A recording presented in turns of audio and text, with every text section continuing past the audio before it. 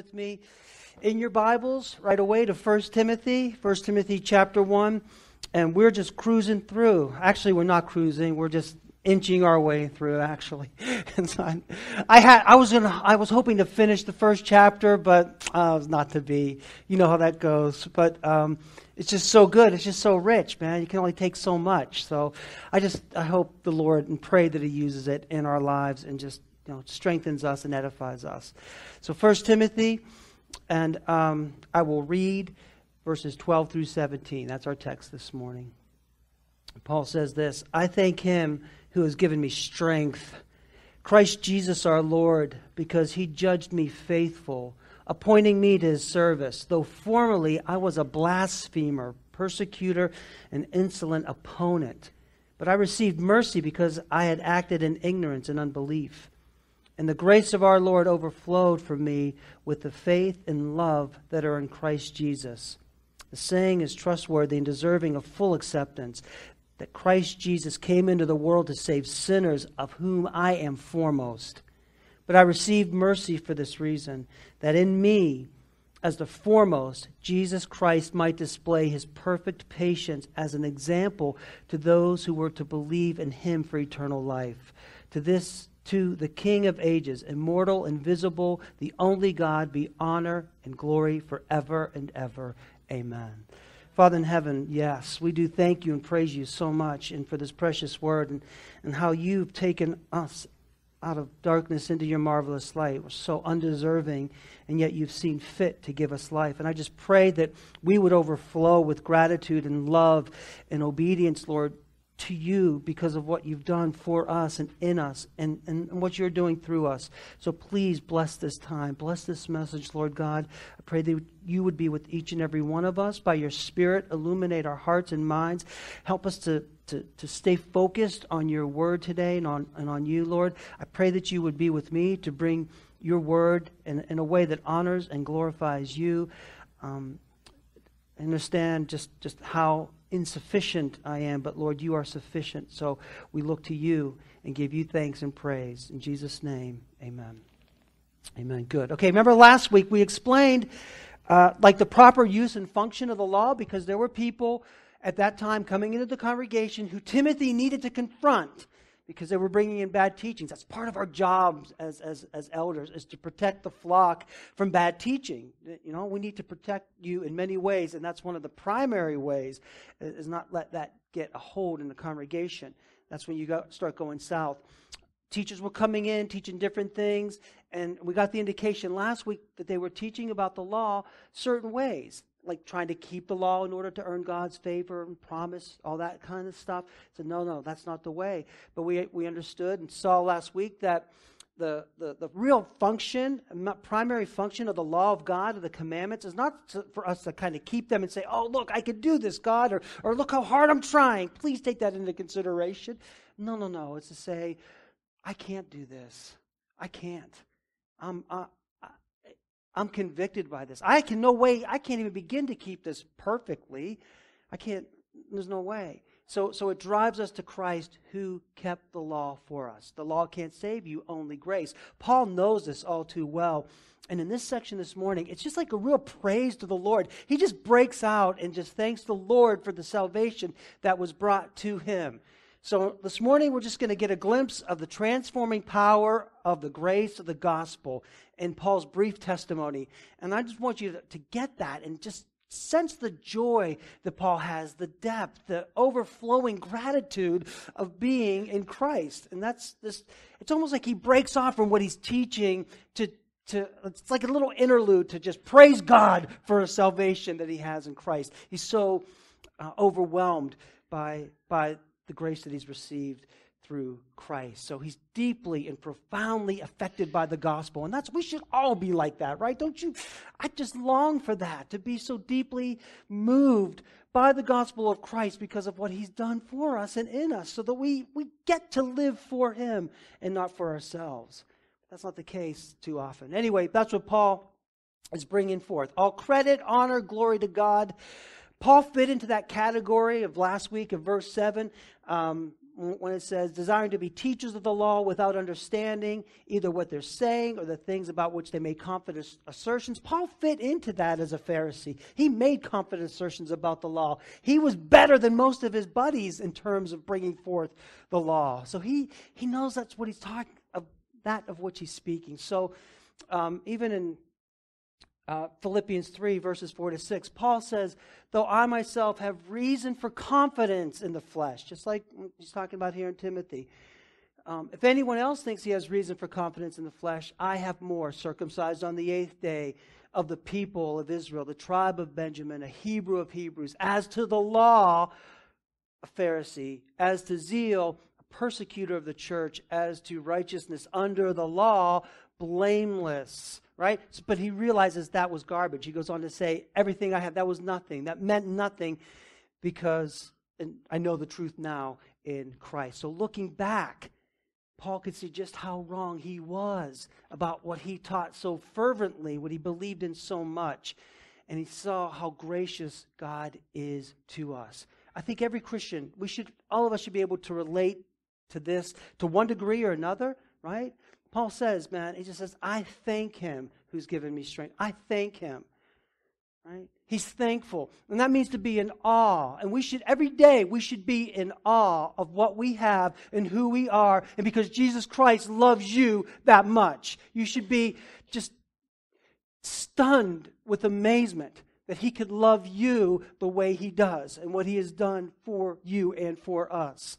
Paul says, I am thankful. Even though this is what I was before. And we could say that. I'm so thankful because I know what I was before Christ came into my life. Even though those things that I did the way that I thought and still do to a degree, he loves me. So Paul just starts out by thanking the Lord. Just amazingly, right? Just thankful. I thank him who has given me strength. Paul takes no credit for everything that he does, for the strength and the power that he has. It comes from God.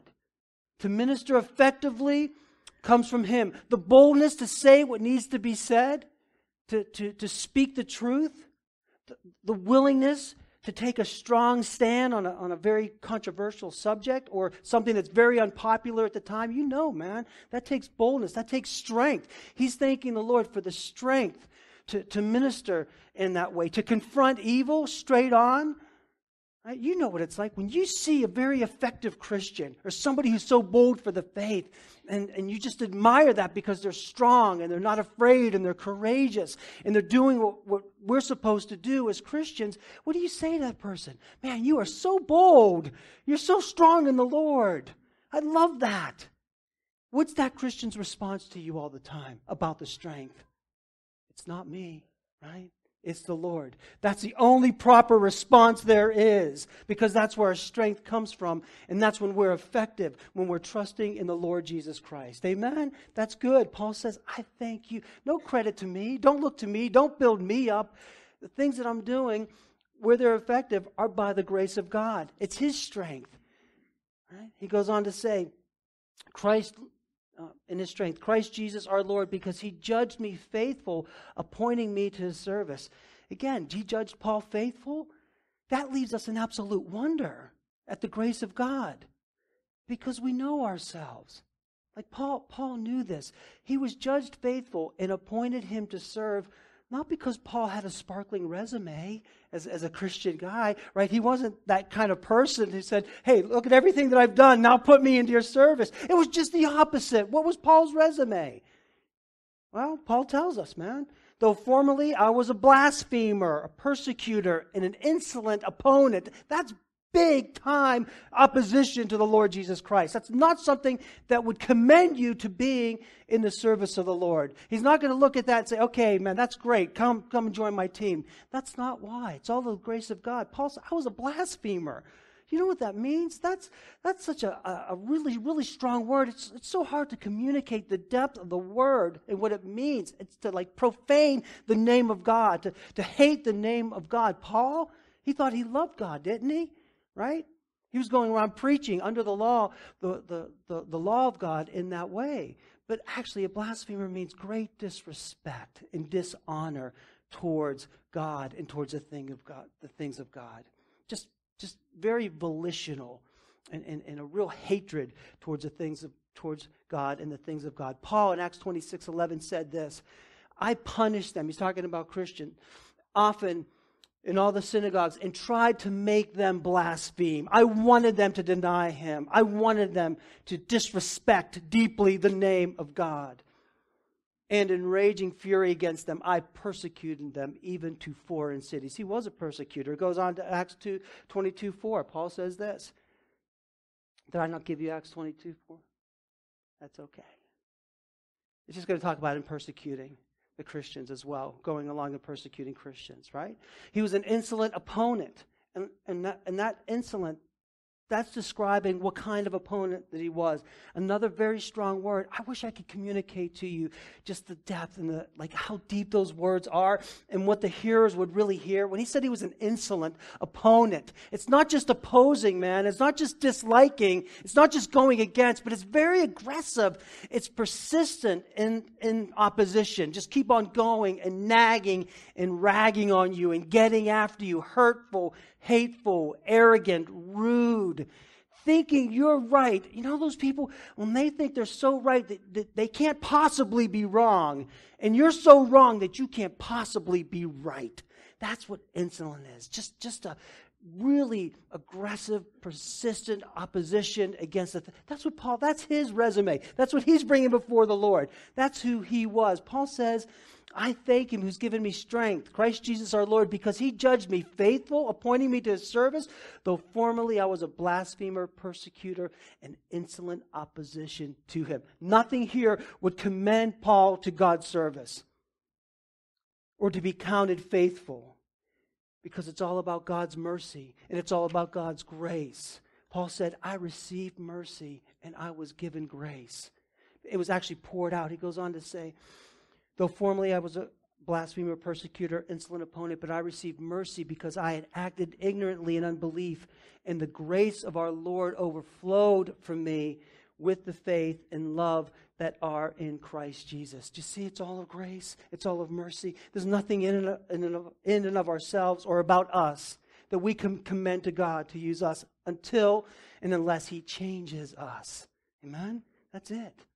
And then he puts us in a circle. We're not worthy in any way. Paul said, I received mercy and was given grace. And it's just that beautiful language about being poured out to overflowing, just in abundance, to be very, very satisfied with, just very sufficient for the cause. It's not, I just wish I had a little bit more. No. He overflows and gives us an abundance of grace and mercy. And there's always that little bit, two sides of the same coin, mercy and grace, right? Grace is more like on the positive sense. In other words, you are given, when you receive grace, you are giving that which you do not deserve and you can't earn, okay? So your sins are forgiven. How are they forgiven? By grace alone. You can't do anything to commend yourself to God, to say, here, God, I'm good, now forgive my sins. No. That's grace alone that's poured out. But Paul said he also received mercy. And that's more in the negative. Because when it comes to mercy, it's that you are not given what you deserve. Okay? In other words, you've committed a crime and you deserve punishment, or you deserve the consequences of what happened to you. Mercy takes that away, right? So he received grace, given what you do not deserve and you can't earn. Mercy, you are not given what you deserve, the punishment or consequence for wrong. So Paul was shown that. This is why Paul says, I can thank him. This is where my strength comes from. This is why I'm counted faithful and used by him. So he's telling us and making sure it's nothing about us, nothing in and of ourselves. Always remember that, man. It's not about you. It's always about Christ in you. Got it? That's important. That's where our strength comes from. That's where our effectiveness comes from as Christians. Once we start relying on ourselves, our own strength, our own smarts, whatever it is, we're done for. It's over. We're not going to be able to sustain that. It's through him alone. It's totally dependent upon him. You have to forget about yourself. Can you do that? It's hard because the flesh keeps fighting against that. But we're only effective when we're trusting in him alone and completely dependent on him. Yes, this is the strength. Paul says, in essence, I know what I was. I know what I was. I was a blasphemer. I was a persecutor. But now I know who He is, and He knows me. So in 13b, people get tripped up over this when he says, I received mercy because I acted ignorantly in unbelief. Don't get confused. Don't think that he received grace and mercy and forgiveness because he didn't know what he was doing, right? I didn't know what was going on. I was ignorant and I acted in unbelief. If that's the case, then everybody would be saved because all of us were ignorant in our unbelief. And it kind of change. It's like it's the idea of not being culpable, right? I didn't know what I was doing, so I wasn't. Is that what he's saying here? That he acted ignorantly, that he didn't realize that he was doing wrong? Does this mean he wasn't culpable? No. Number one, because in our heart of hearts we still know. It doesn't matter. You know, and suppress the truth and unrighteousness. Romans 1 tells us. So in our heart of hearts we do know when we're sinning against God and we're culpable. Acting ignorantly. Check this out and listen to this. Acting ignorantly shows the deceitfulness of sin. That's how deceptive Satan is. That's how deceptive sin is, man.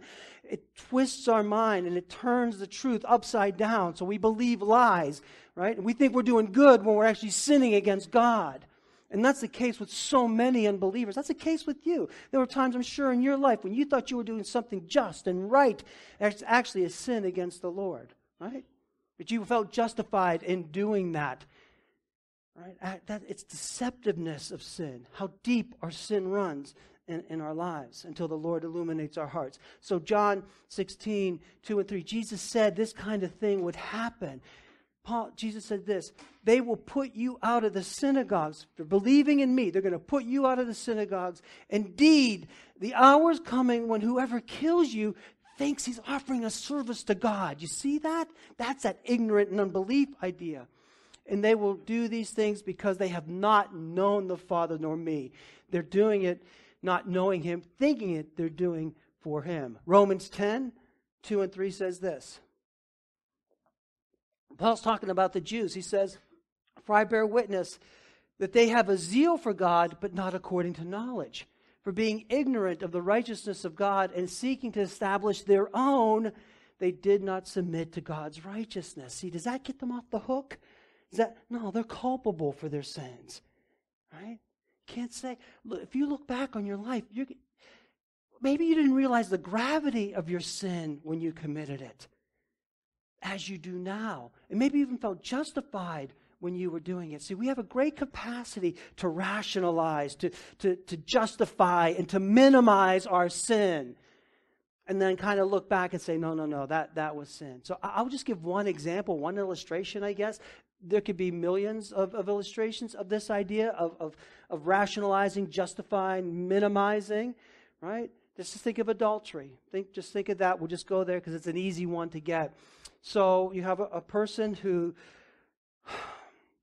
I'm not picking on the women, but I'm going to use a woman in the illustration. I'll get on the men later, so I think maybe in this sermon, maybe not. But you have a woman who's just tired of her husband, right? Meet somebody else. And how's it go? How's the excuse? How's the rationalization or justifying or minimizing go? When they meet that new person, it's like, well, this is the person I was meant to be with all along. Have you ever heard that one? This is the person I was really meant to be with, not this bozo that I'm with right now. This is the one for me. My marriage was over a long time ago. And I've heard some of these as a pastor, excuses, right? Pays no attention to me, gives little time, little affection.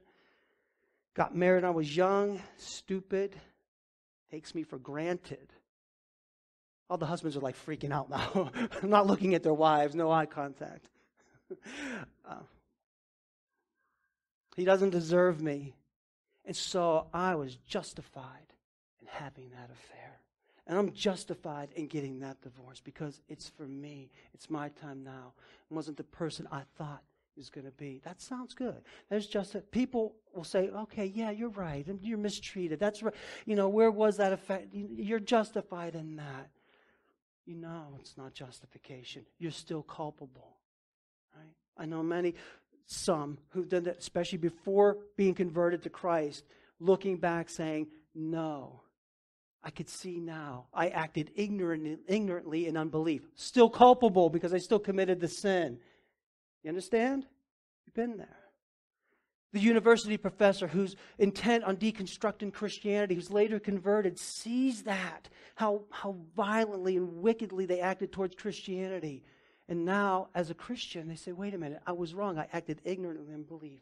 The escort at the abortion clinic who bring young women up to get an abortion, thinking they're doing right, thinking they're just, right? This is good. I'm sticking up for this person. Who's converted later on sees, no, I wasn't. That was sin. I acted ignorantly in unbelief. It doesn't get us off the hook. You're still culpable, but it speaks to the grace of God. Because looking back, and check this out, looking back, you see how sinful you were and how great His grace and mercy is to you. Amen? Because those sins are forgiven. That's the thing here. That's what Paul says. That's the meaning when he says, I acted ignorantly in unbelief. Because of that, no. Right? He's culpable, but Christ has paid for those sins. And looking back, Paul saw who he truly was and who he was up against. It's just amazing. I'm not communicating the way I want to, the depth of this, man. Okay. Am I, Chuck? I don't know. Okay. Goes on to verse 15, and he says this. The saying is a trustworthy one, deserving of full acceptance, that Christ Jesus came into the world to save sinners, of whom I am foremost. But I received mercy for this reason, that in me, the foremost, Jesus Christ might display His perfect patience as an example to those who were to believe in Him for eternal life. And then he goes on to the doxology. But verse 15 begins the first of 5 trustworthy statements throughout this epistle. And they're just really summaries of truth. So Paul's breaking off from his teaching in a sense and just exalting the Lord Jesus Christ for salvation and giving a testimony of what Christ has done for him. So we're being encouraged. And he goes on and he says this, man, look, this is a trustworthy saying. This is the truth. You need to believe this. This is a summary of truth. What is it? That Christ Jesus came into the world to save sinners. What's that? That's the gospel. Nothing else can save. That is why He came. That's the essence of the gospel. You don't know how to preach the gospel? Say that. Christ Jesus came into the world to save sinners, of whom I am foremost, and you are too. That's why He came. Not merely to be an example for people. Oh, Christ came to be a wonderful example. We can learn from Him how to treat fellow man. No, that's not why He came. He didn't come to simply show a better way. Oh, follow Jesus' way and life will be better for you, right? That's not why He came. He didn't come to teach you to save yourself. Here's what you need to do. Do this, this, and this. And then, no, that's not why He came. He didn't come to say that He loves and accepts you just the way you are. That's Mr. Rogers' theology, man. That's not biblical theology, right? Some of the older people are laughing at Mr. Rogers. They got that. He came to save sinners like you and me through His sinless life, His sacrificial death, burial, and glorious resurrection. That's why He came, and Paul is emphatic about that. And he said He came to save sinners, of whom I am the foremost. I'm the chief of sinners. I'm the blasphemer. I'm the persecutor. I'm the insolent one, right? That's me, chief of sinners. But you know what? When Paul says that, if you're a Christian this morning, every true believer knows that about themselves, that you are the chief sinner, right? You're the chief of sinners. If somebody were to ask you, what would you say? Yeah, I'm the chief of sinners. That's right. That's the conviction that we have because we know what we've been saved from. In our history class on Thursday night, we talked about the Puritan Oliver Cromwell. And in his testimony, his conversion testimony, he says this. I'm just going to read a little portion of it. Cromwell says this. Blessed be His name for shining on so dark a heart as mine. You know what manner of life, my manner of life has been. Oh, I lived in and I loved darkness. I hated the light. I was a chief, the chief of sinners. This is true. I hated godliness, yet God had mercy on me. That's Cromwell. That's us. That's what Paul's saying. But when it comes down to it, you know that you're the chief of sinners as well, right? We don't say, hey, I know I'm a sinner, but he's a worse sinner than me. You're not, but I'm pointing at an empty chair. Nobody's there this morning. He's a worse sinner than me. Do we do that? No, we never do that. We know our hearts, man. Even though some might commit more heinous sins, perhaps. But you know your heart. You know how susceptible it is to sin, how deceptive it is, how weak, how easily tempted, how so quickly we're carried away. We know our motives. We know our thoughts. We know our actions. And so does he. You know. Church, we could say right along with Paul that Christ came to save sinners. I am the foremost. I am the chief sinner. That's the testimony of a true Christian. If others might say, well, I'm not so bad. I'm okay. I'm saved by grace, but at least I never know, man. When it comes down to it, and you know your heart, and you examine yourself, and you're honest with yourself, what do you say? I am the chief sinners. But he had mercy on me. Praise God. He had grace on me. And there it is. He says it right along. Verse 16. But, and there's the conjunction. You guys know that little word. That little conjunction makes all the difference. But I received mercy for this reason, that in me, as foremost, Jesus Christ might display his perfect patience as an example to those who were to believe in him for eternal life. So among other things, obviously, saving our lives and forgiving us of our sins, not only does he strengthen us, where does our strength come from? Christ. Who gets the credit? Jesus alone, right? Not only does he count us faithful for service. We're not faithful in and of ourselves. It's by his grace and mercy. He appoints us to service. We don't appoint ourselves. He gives us the gifts and talents. We try to do something that's not in his will, we're going to fail, right? He appoints us to service. But he saves us, and partly so that others may see his power, grace, and mercy in you. Do you understand that? That's why you need to walk in a manner worthy of your calling in Christ. That's why you need to take it, man. That's why you need to be patient. That's why you need to be loving. That's why you need to be forgiving. That's why you need to be the husband you're called to be, the wife that you're called to be. Yeah, and submissive to your husband and loving him. And why husbands loving your wives as Christ loved the church, right? That's why you need to be strong and stand up. That's why you can't be messing around with your words and with your actions. Because you are a witness for him. You are on display. Paul says that he might display in me, right? So when people look at you, they should see Christ. You're like a billboard, man. That's what we're to be for Jesus Christ, his work in us. That's part of why we need to walk faith and walk in a manner worthy of our calling. Not so people say, oh, you're such a nice person. Oh, you're so good. Who cares about that? But you see Christ in me, a sinner who's been saved. That's what we want to do, is reflect his glory. That's why we don't flip out. That's why we don't gossip. It's why we do what we're called to do as Christians, because we're on display, man. Do you ever remember Kaufman's downtown, the big windows? And you saw the displays. Why was it on display? So that you would notice that and want that and purchase that thing. You're on display if you're a Christian for Christ. How's it looking? What are people seeing when they look at you? And don't give me the sap story. Oh, I'm just a sinner broken. Yeah. Okay, we are, and he knows that. But still, our light needs to shine for Christ. Don't lean on that as an excuse. We are a work in progress. We are being sanctified. But you need to understand that people are looking at you when you call yourself a Christian to see how you live. And we are on display for him, showing, pointing you somewhere. What are people thinking about Christ when they look at you? Are they drawn to him, or are they drawn away from him? Or they say, oh, you're just a hypocrite, so this stuff can't be real, right? That's a real challenge for us to live faithfully. But Paul said he did this to display his glory in me, that others may see that. That's a big deal for us. It's not how good you can be. See, to display, it's not how good you can be, but how great he is. Right? Salvation, true transformation, is lasting change that comes through him. That's it. I'm on display. His perfect patience as an example of those who were to believe in eternal life. He truly changes us. If you're a Christian this morning, I want you to understand that you have been transformed from the inside out. Yes, we still struggle with sin. Yes, we still battle with certain things that we've had. But you're not who you were. Do you understand that this morning? If you are in Christ, you're what Paul teaches, the Scripture teaches. You are a new. If anyone is in Christ Jesus, it's a new creation in Christ. The old things have passed away. Behold, all things have become new. We're new creation. 1 Corinthians 6:11.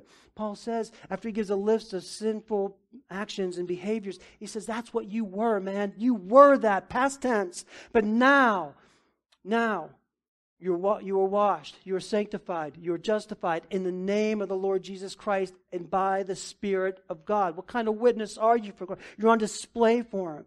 You truly have been changed. Fundamentally changed. At a heart level changed. Romans 12:2, Paul says this, don't be conformed to this world, but be transformed by the renewal of your mind, that by the testing you may discern what the will of God is, what is good and acceptable and perfect to Him. Right? That's it. He changes us. You're not who you were in the past. You hear this all the time. People say this. Nobody really changes. How many of you have heard that? Right? Nobody?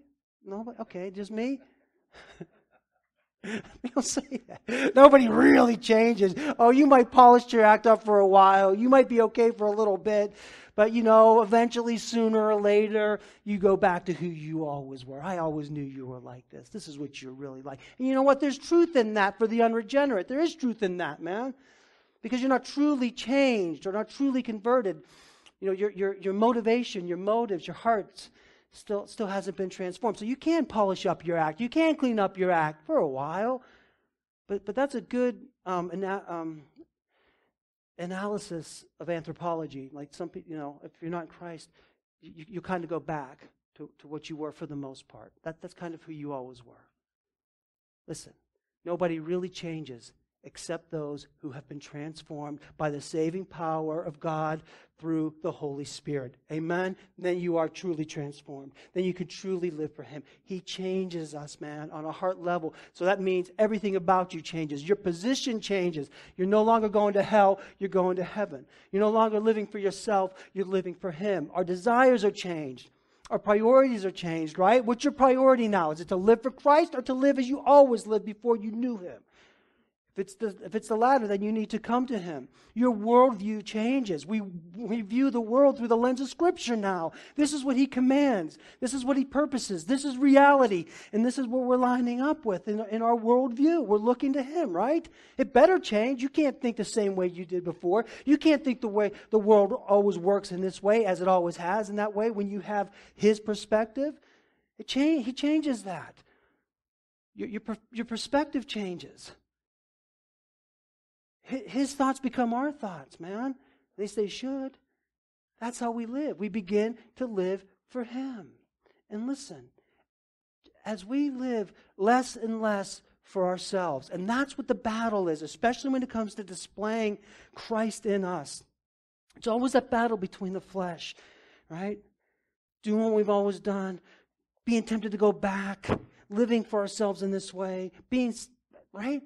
As opposed to saying, Lord, I'm yours. Do with me what you will. Help me to be faithful and obedient to that which you've given me to do. And all honor and glory unto you. As you live less and less for yourself, people will see more and more of Him in us. And that's our goal. Isn't that your goal, man? That needs to be your goal. To let Christ come through you because you're so sold out to Him and you're living for Him and no longer for your selfish self, but for Christ alone. Capiche? That's a big deal. And that's what Paul said. We're on display for Him. And after he says this, he just breaks out. He just breaks out in doxology. He can't help himself. And just like, okay, to the King of ages, immortal, invisible, the only God, be honor and glory forever and ever. Amen. This is why this section is overflowing with gratitude. Because Paul could look back and say, that's what I was, man. I was that person. But He counted me faithful, not because of me, but because of His grace and mercy. And He loves me, and I love Him, and I'm going to live my life for Him. Amen? And just shouting that out. I realize that I belong to Him. And when people look at me, what are they saying? This is why he's overflowing. This is why this spontaneously, this doxology just pours forth from him as he once again realizes the unfathomable love of Christ, mercy and grace given to the chief of sinners. That's us.